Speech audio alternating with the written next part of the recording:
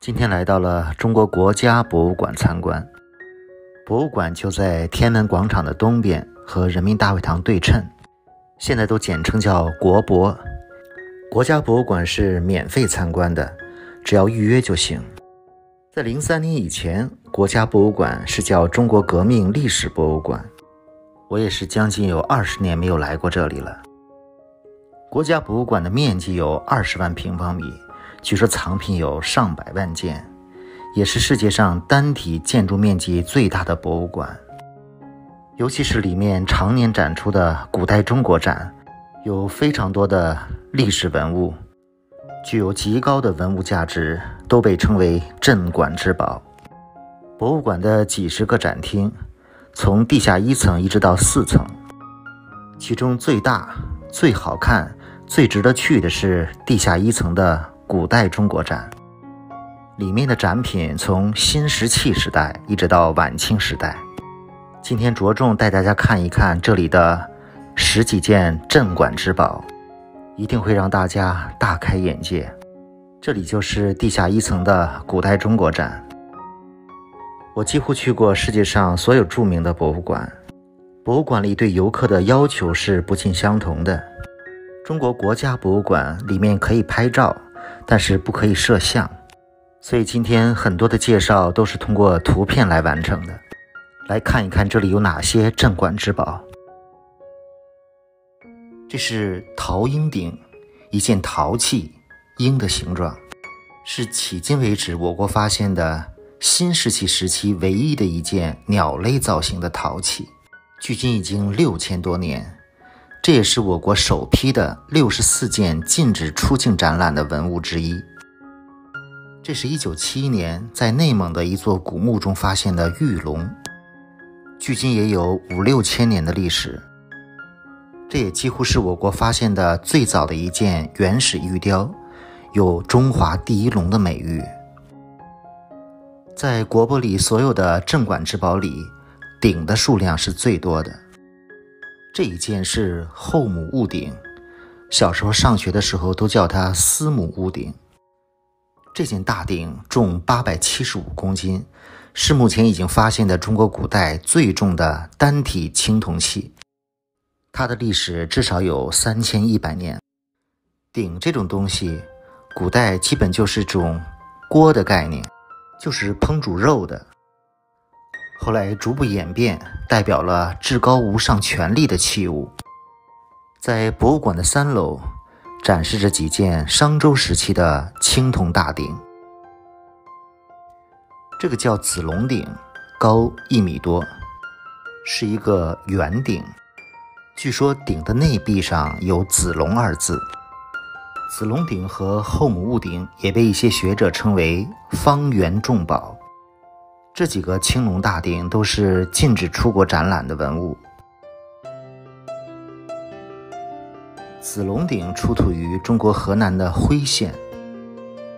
青铜鼎有几种形状，圆形的基本都是3角，方形的像后母戊鼎都是4角，又分为有盖和无盖的2种。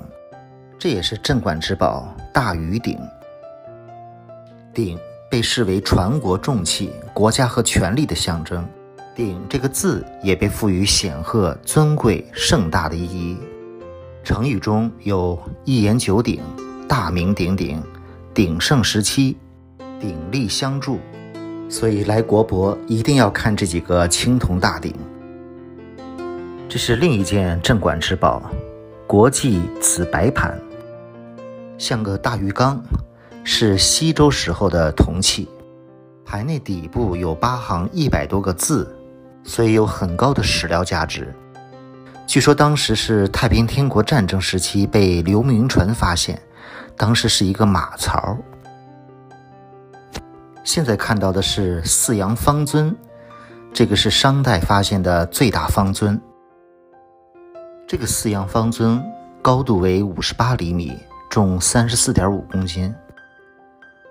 这座方尊工艺精湛，造型典雅，气势磅礴，堪称青铜典范，是名副其实的国宝级文物，享有镇国之宝的美誉。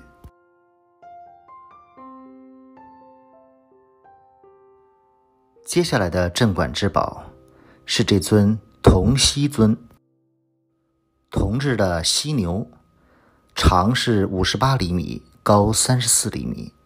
铜犀尊是一件西汉时期的酒器，63年在陕西出土。犀牛的背部有一个像马鞍形状的，是一个可以开启的活盖，肚子里是空的，用来存酒，犀牛嘴可以往外倒酒。这个看似不起眼的青铜器叫立簋，也是非常重要的镇馆之宝。簋是装东西的，相当于盆儿。这个青铜立簋见证了中国古代武王伐纣的重大历史事件，它的价值甚至超过了后母屋顶。这个镇馆之宝叫青瓷莲花尊，大约是公元4世纪到6世纪的北朝时期，高度将近60公分。这是一座木雕的观音，现在放在了博物馆4楼的佛像展馆里。这是个坐着的观音，高度2米，是宋代的文物。以前这尊观音曾流落海外，2005年的时候被收购回国。这件是明朝孝端皇后的9龙9凤冠，这件凤冠上镶有100多个宝石，珍珠5000多粒，华丽贵重之极。这也是一件新石器时期的彩绘陶缸，上面画着一只欢鸟鲷鱼，还有石符。中国的石器时代图画是极其少见的，而这幅图是中国现存最大的史前图画，价值可以说是无可估量。这是3星堆出土的面具，各种几千年历史的铜器。中国具有5000年灿烂的文化，因为历史的各种原因，能够留存到今的各种文物少之又少。这些年不但从民间及海外收集到各种的文物，又回归到了祖国。这是编钟，这是兵马俑，都是原件。金缕一淤，很多几千年的文物，虽然看上去没有那么光鲜亮丽，但是非常有价值。国家博物馆里面明清的文物不如故宫博物院多。左边是乾隆，右边是康熙的画像。国家博物馆是免费参观的，展品众多，可以多来几次。这是博物馆2层展览的复兴之路，主要展览的是清朝以后到现在的一些历史文物和图片。复兴之路展厅里有2尊12兽首，圆明园的12兽首，这2尊是兔首和鼠首。这2尊兽首回到国内也是历经坎坷，最后算是法国的皮诺家族无偿捐赠给中国了。2013年的时候放到了国家博物馆。复兴之路的展厅很大，有非常多珍贵的历史图片。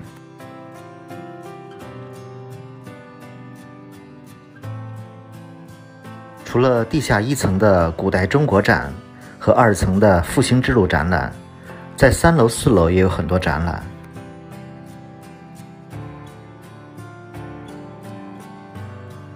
这是3楼的几个展厅，4楼的佛像展厅。佛像展厅里有非常多精美的佛像，以前在世界其他的博物馆里看到过大量的中国古代佛像，这次在国家博物馆里也看到了这么多栩栩如生的精美佛像，真的太好了。这个就是宋代的木雕观音，也是从国外流回国内的。目前国内的博物馆非常多，其中拥有大量珍贵文物的一级博物馆就有200多个了。作为一个中国公民和普通游客，如果有时间可以多去这些博物馆看看。国内的10大博物馆我觉得有故宫博物院、中国国家博物馆、陕西历史博物馆、南京博物馆、上海博物馆、河南博物馆、湖北博物馆、湖南博物馆、辽宁博物馆，还有浙江博物馆、四川博物馆都不错。另外还不能忘了台北的故宫博物院。这是国家博物馆里其他展厅的一些展览。整个国家博物馆面积实在太大了，慢慢的逛一天都逛不完的。目前国内的公立博物馆大部分都是免费的，所以这对于普通游客和公民来说实在是太好的消息了。2003年改为国家博物馆之后，其实来这个博物馆的北京人都不算很多。其实这里真的是值得来看一看，可以了解到祖国灿烂的文化历史。参观完国家博物馆，已经过了天安门降旗的时间了。走进天安门广场，